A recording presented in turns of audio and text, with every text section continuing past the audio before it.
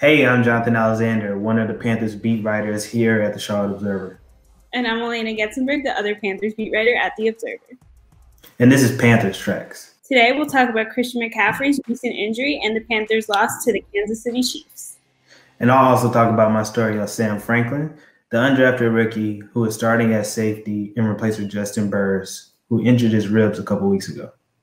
Let's start the show.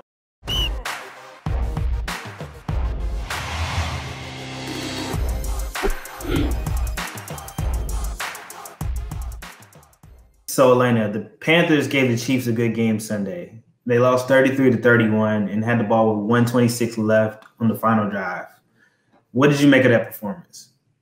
I thought it was good overall. It was definitely better than I expected, if we're being honest. I didn't think it'd be that close at the end. I thought they'd stay with them in the first half, and then we've seen second half just offensive implosions by the Panthers all season long. So I was pleasantly surprised. I thought the offense played really well. I was very impressed. I thought it was one of Teddy Bridgewater's better games. Statistically, it really didn't end up being, but just watching him on the field, I thought he was in control of the offense.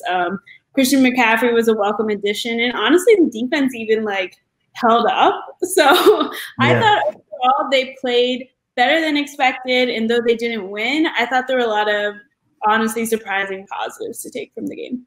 The defense held up in the first half, not so much in the second half. That third quarter, that third quarter kind of changed on things. I thought, the Panthers had to have a near perfect game, to win that. The Chiefs are so good, especially offensively, and they were super aggressive there in the first half, especially. They went for it on fourth down 3 times throughout the game, had 2 onside kicks, one that caught the Chiefs off guard, but, it didn't travel 10 yards. I think they did all they could, to give the Chiefs their best shot and nearly kind of came away with it if, the offense didn't really struggle there in the third half. In the third quarter, and allowed the Chiefs to really get ahead, and Pat Mahomes got into a rhythm, and, Pat and Travis Kelce was killing. And then you had Tyreek Hill, and they just couldn't stop him. But, it was a good performance. It's definitely good to see Christian McCaffrey in there. He adds that extra dimension to the Panthers offense. It's already kind of dangerous with Robbie Anderson, DJ Moore, and Curtis Samuel when he's healthy, and then Mike Davis. But, you have to play all 4 quarters. And, ultimately they didn't do that, and that's why they ended up losing.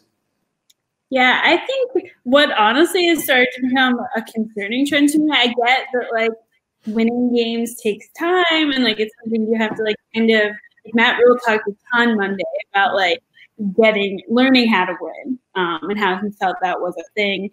But they've had the ball with in these final moments of games with chances to win, and just the last 4 games have not been able to get it done. And I know there's other things during the game you point to and that sort of thing, but they just can't get that 2-minute offense. That just has not worked all year. And I think at some point, again, there's a lot of moments in the game you could point to as things that ultimately, the 12 penalties, those were huge. That's many penalties, too many penalties. It was, it's tied for the 4th most and the Panthers have ever had in a game. So you can't have that, but it's also why can't the 2-minute offense ever work? Why can't DJ Moore be involved in a football game? So but I think that shows you how good of a performance it really was, that we're walking away from it still with all these questions, but they still only lost by 2 and had a chance to win. So, there's always going to be negatives, but they overall was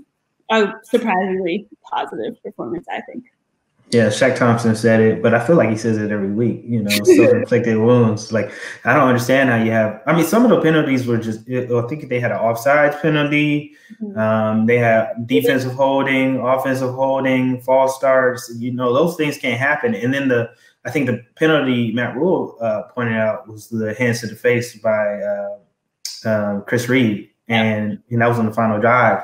And, that set them back. And I didn't understand some of the play calls early on. They threw a couple of passes to Mike Davis right there in the middle of the field. And, it let the time run off the clock. That certainly didn't help them. They probably should have tried to find more out routes. That ultimately doomed them. And then they set up for the 67-yard kick that I thought had no chance. Just given the fact that the wind was blowing, given the fact that the longest field goal in NFL history is what, 64 yards or 64 yards? Like, yeah. I don't know what I keep trying that. I know Joey Slye has a huge leg, but you have to factor in his accuracy as well. One bad thing that happened that came out of that game, though, was Christian McCaffrey suffered an injury. He suffered it on that last drive. I think it was the first play of that last drive. They went straight to Christian McCaffrey. He got tackled and was driven down on that shoulder and came out of the game immediately. So I knew it was serious right away. He ran all the way across the field and took himself out. And that's just something you don't see Christian McCaffrey do. Like, I was watching him most of the game, and when they switched him out for Mike Davis, like, someone had to tell him to come out. Like, Christian McCaffrey's never going to be the kind of guy to, like, take himself out of a game unless he's, you know, injured like he was in that situation. So to me, that was a big red flag. You know, did they make a mistake in giving Christian McCaffrey the richest contract in NFL history? You know, I know Christian is a young player, but running backs have a short shelf life. I know Christian takes great care of his body, but just like you said, injuries are inevitable. I am skeptical of giving running backs big contracts, but I think with Christian's youth, I'm a little on the, okay, I understand it. At the same time, you know, that's a hard decision to make. I don't know. If I was a Panthers, I wouldn't have faulted them for whatever decision they made. I know you feel totally different about, you know, giving running backs big contracts. Yeah, I'm not in the camp of paying your running backs very much. I don't think it's proven historically to be the right decision. I mean, listen, Christian McCaffrey does a lot more than a traditional running back does. Everyone can acknowledge that. He's not just running up the middle. That's not really what Christian does. I do not think we're in a place where it's like, oh my gosh, the contract was a mistake. He's still Christian McCaffrey. We saw how much better the offense looked with him than Mike Davis. Like, that's just truth. Like, Mike Davis is a very good running back, but he's not Christian McCaffrey. Right. But I do think, I think it's too early to look back now and be like, that was a big contract. He's not even getting paid on that contract yet. He's still on the last year of his rookie deal. So I just think it's something to keep in mind. I thought that they'd use Mike Davis a little bit more out of the backfield. He had 5 catches, but most of those, I think 2 or 3 of those came on that final drive, and he only had 1 rush. Mm-hmm. So I do think they have to be mindful of that, utilize what they have in Mike Davis because he is a good back. I mean, still use Christian.